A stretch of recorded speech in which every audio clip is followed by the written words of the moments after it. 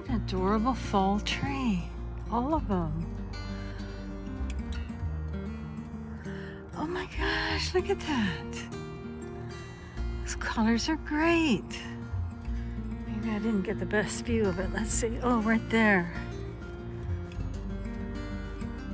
So pretty, pretty.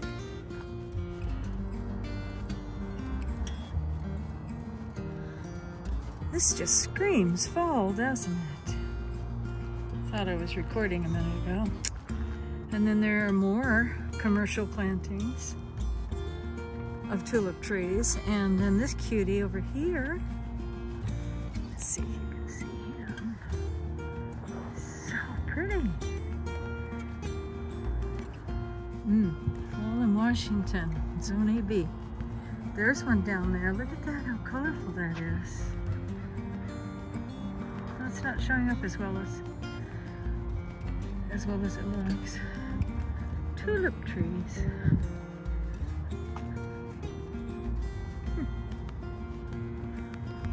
Something just, oh, there's a big boy right there.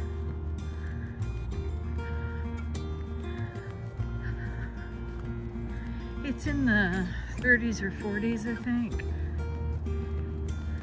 Looks warmer than it is. That's a pretty one. Let's go see that one. Let's cross over and go see it. Simply because it has a lot of leaves on it. Oh, isn't that gorgeous? Oh my goodness. Wow.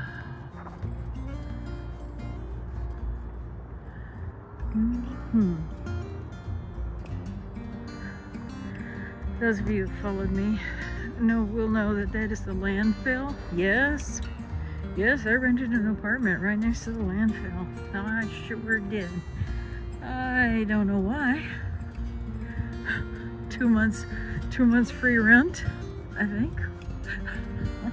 And that was substantial. That was $1,800 times 2. That's a lot of money off. This is a water catchment. I don't think I'm saying it quite right, but they have a lot of these here. These little areas that are fenced off. Those are always familiar. You can always tell it's a landfill by all the pipes running along. All these people bought houses next to the landfill. I mean, this is all new. When I lived here I lived here from 96 to 2003. And during then, there was nothing out here but a golf course. And then, when did I come back? 2010 to 2012. I don't know if these were here then either, all these homes. I mean, nobody wants to live next to a landfill. And yet here we are. Oh, you can see the top of that light post. Those are seagulls. We're that close that we have seagulls to the ocean. Oh, we're not far at all from the ocean. Whoa, if I had to guess, from saltwater coming into Puget Sound would be 10 miles tops. It's a 3-hour drive to the actual coast. Oh, there are ducks and geese over there floating around in the catchment area. Here's some beautiful fall color. I think these are pear trees, Bradford pear. These leaves are not crunchy. Just a little bit, but they're wet is what they are. And here, you wouldn't walk on them because it'd be slippery. You know me, I just love commercial plantings. They just have access to money and designers that the rest of us just don't.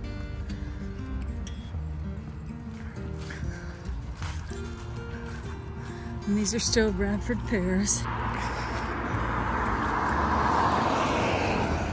So fall-like. There's the big cheese. Let's see. Lots of snow on him. Not Rainier. Beautiful colors. What they did here is, I'll show you. Over there are Douglas firs. Oopsies, right there. Those are native or whatever. I don't know if those are original. They look pretty short, but they would have leveled them all out. Leveled them all out to build all these houses. They don't leave any. Very inconvenient for builders. So then they replace them with these commercial plantings, which are, you know, beautiful in and of themselves. Just beautiful. I truly do wish I owned my home here, a home, even the home I did own. But you can't. You just can't have everything. Well, I don't know about you, maybe you can, but I can't have everything. How about that? So one problem with home ownership is you can't control your neighbors. And you're in it for the long haul. And if they rent the place, or even if they are themselves social people, shall we say? Shall we say social? This does not look like the other trees. Are these something different? Oh, let me get my app out. These are all Bradford pears. Gosh, they're gorgeous. They probably bloom quite white in the spring. Anyway, see the moss growing? That is so Washington. That is so Washington. Doesn't look like somebody wants to take it off. I'm talking about on the fence line there. Washington. See the moss grows here. Funny. Washington. I know these cars are going to seem extremely loud, and they feel really loud, and really it's only 2 lanes. Anyway, I look at these homes and I kind of regret, well, I don't. I regret not owning one, but can't afford it here now. This is priced out of my range.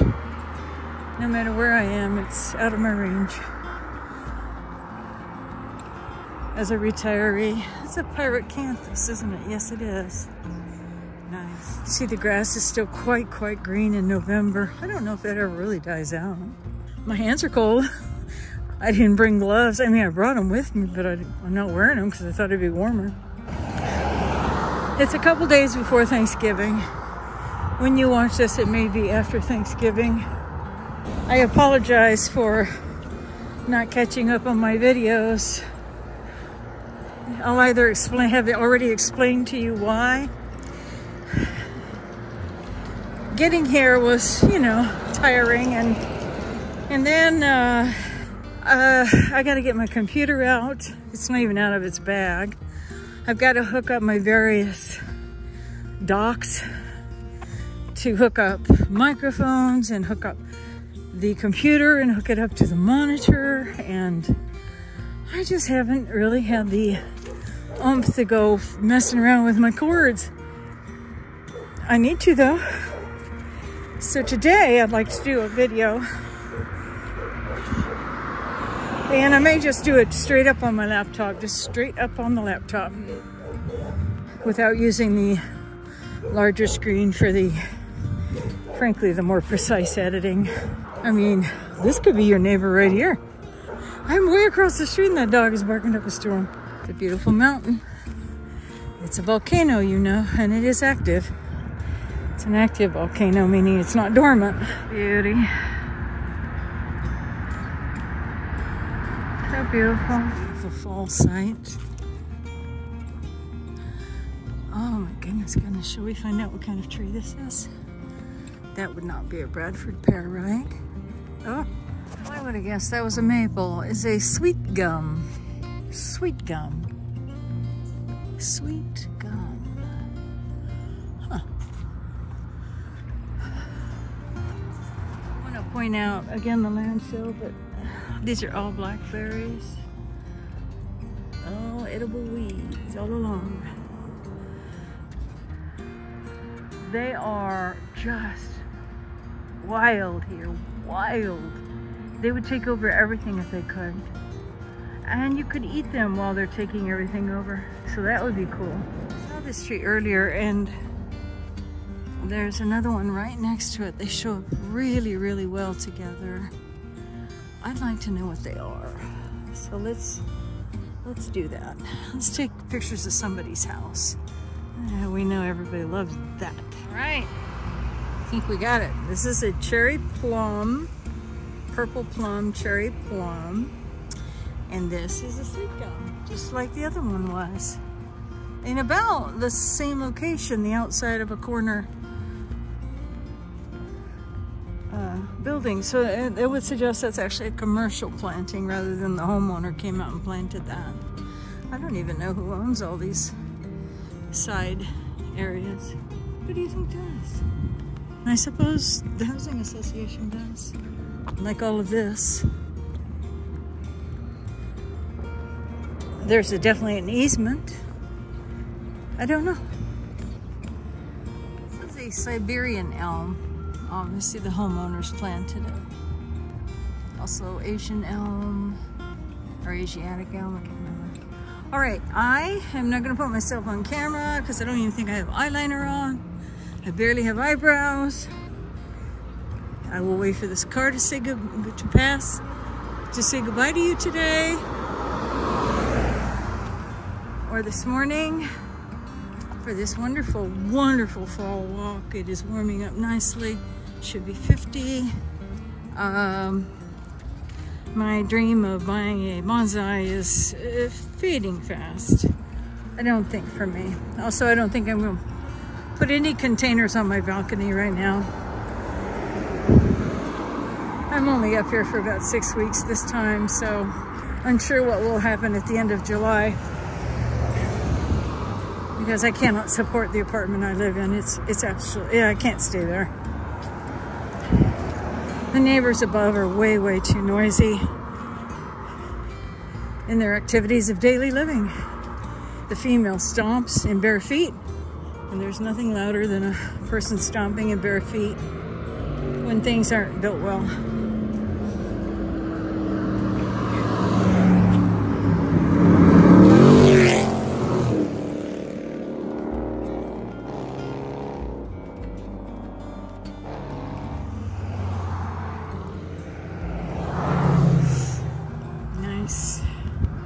Makes you want to move here, doesn't it? Or not. Do you hear the seagulls? It sounds like we're at the ocean.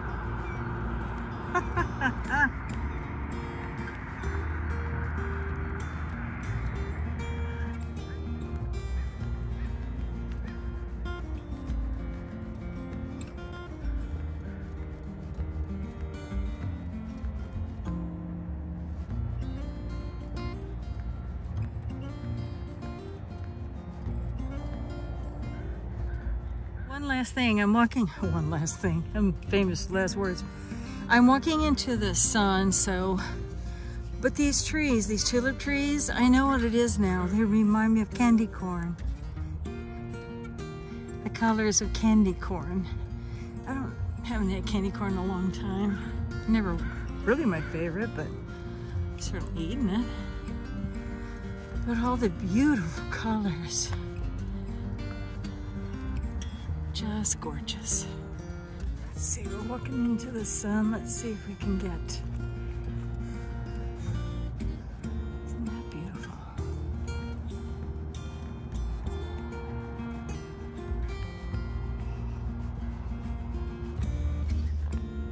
All right. Bye, guys.